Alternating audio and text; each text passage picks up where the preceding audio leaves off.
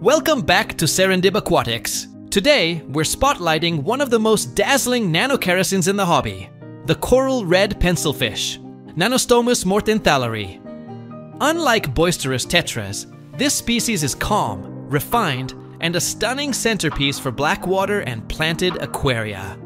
In this guide, everything is covered: origin, appearance, behavior, water chemistry, diet, breeding, and fry care. So by the end, keeping and even breeding coral red pencilfish will feel achievable.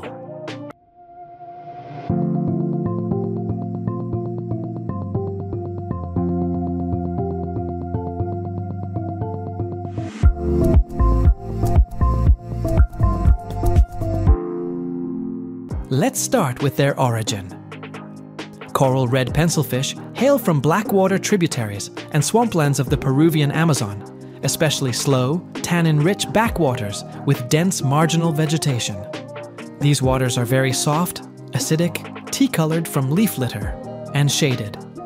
Conditions that should be closely replicated in aquaria for long-term success. According to their appearance and behavior, Nannostomus mortenthaleri is a compact top mid-water species, typically 2 to 3.5 centimeters, famed for vivid coral red striping and a characteristic pencilfish hover posture at a slight head-up angle. Males are more intensely colored, often showing a pale white spot near the front base of the dorsal fin. Females are fuller-bodied and comparatively subdued. Behavior-wise, they are peaceful, but males can spar. Larger groups diffuse aggression and bring out the best color and display. Now we talk about tank setup. It should be soft, shaded Blackwater. Use a dark substrate. Heavy planting with fine-leaved plants, floating plants for shade, driftwood, and leaf litter. Catappa/Indian almond leaves. Provide gentle filtration, air-driven sponge preferred, and minimal surface agitation to keep them comfortable near the top. A tight-fitting lid is essential. Pencilfish are quick jumpers, especially when startled. Now we talk about water chemistry. Target soft, acidic conditions. pH 4.5 to 6.5. Slightly higher is tolerated, but lower, tannin-rich water brings peak condition. When breeding, pH should be as low as 5. Hardness, very soft to soft, up to approximately 5 degrees. DGH is ideal. Keep TDS low. Temperature, 24 to 26 degrees Celsius ideal. 22 to 28 degrees Celsius tolerated. Mature, stable aquaria are best. Use botanicals, almond leaves, alder cones, peat to supply humic substances and gentle antibacterial benefits. Now we are talking about group size and tank mates. Keep in groups of 10 plus to reduce male-on-male fussing and to encourage natural schooling and courtship. Suitable companions include other small, peaceful Blackwater fish, tiny rasboras, small tetras, hatchetfish, and gentle bottom species, pygmy, corridorus, that won't outcompete them at the surface. Avoid nippy or boisterous tank mates and heavy flow. Diet is an important thing for maintaining their natural color. Coral red pencilfish are micro-predators that thrive on small live and frozen fare. Baby brine shrimp, cyclops, daphnia, and finely chopped bloodworms.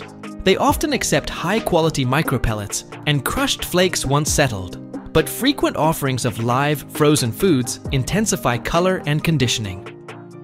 Offer small portions 2 to 3 times daily. Avoid overfeeding to maintain pristine water quality.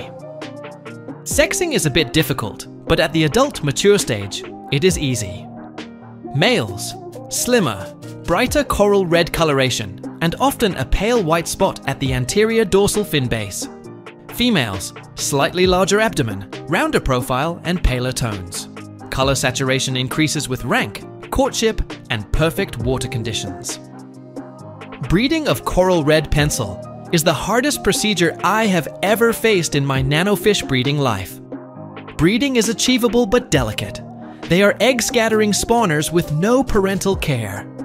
Set up a separate, dim breeding tank with very soft acidic Blackwater, dense fine-leaved plants or Java moss, and a marble mesh spawning grid bottom to protect falling eggs.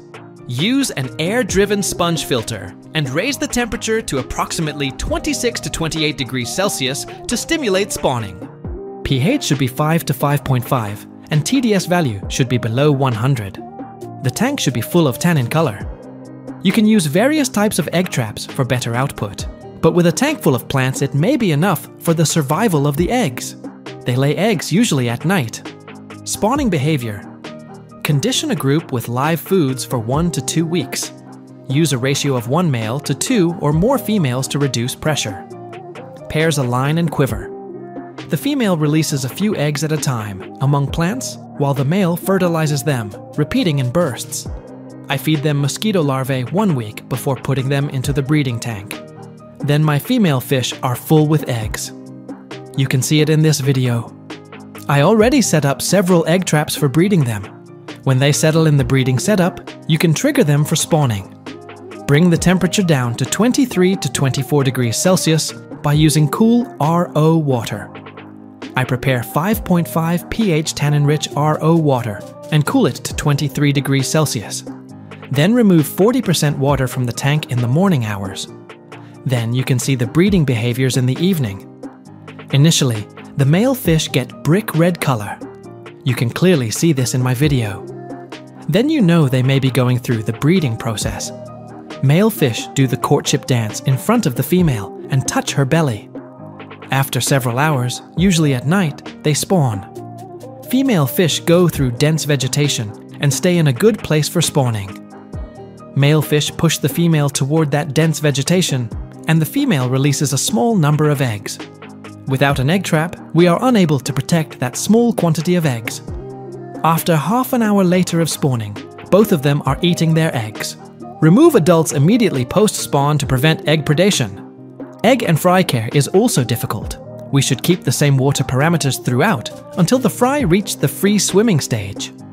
Incubation is typically 36 to 72 hours, depending on temperature. Fry become free swimming a few days later. Start with the smallest live foods, Infusoria, Paramecia, rotifers, or vinegar eels. Then transition to newly hatched baby brine shrimp as size allows. Keep lighting low, water stable and clean, and flow gentle. Frequent small water changes with preconditioned, same parameter water are critical. I have some important tips for you. Use abundant floating cover to calm fish and deepen color. Blackwater botanicals improve conditioning and spawning response. Replace gently as they decompose. Quarantine new arrivals. Many pencilfish are wild caught and appreciate time to adapt to prepared foods. Whenever possible, seek responsibly collected or tank-bred stock to reduce pressure on wild populations. Prioritize acclimation and slow parameter shifts. Stability and maturity matter more than chasing exact numbers. And that's everything needed to keep and breed the Coral Red Pencilfish, a tiny showstopper for Blackwater and planted aquaria. If this guide helps, hit like, share it with fellow aquarists, and subscribe to Serendib Aquatics for more rare species spotlights and breeding walkthroughs. Questions or success stories are welcome in the comments. Let's keep the knowledge flowing.